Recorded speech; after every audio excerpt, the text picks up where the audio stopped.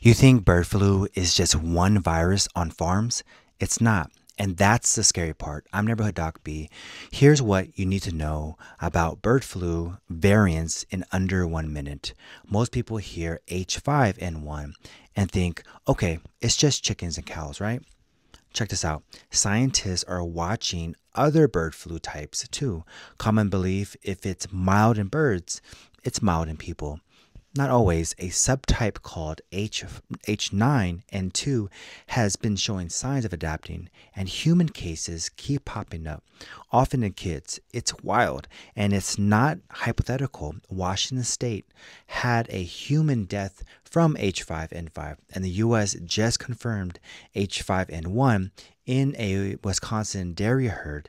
New spillover still happening. So here's your move. Don't touch sick or dead birds, skip raw milk, and if you get flu symptoms after animal exposure, get tested fast. Share this question. Do you want warnings or do you want surprises?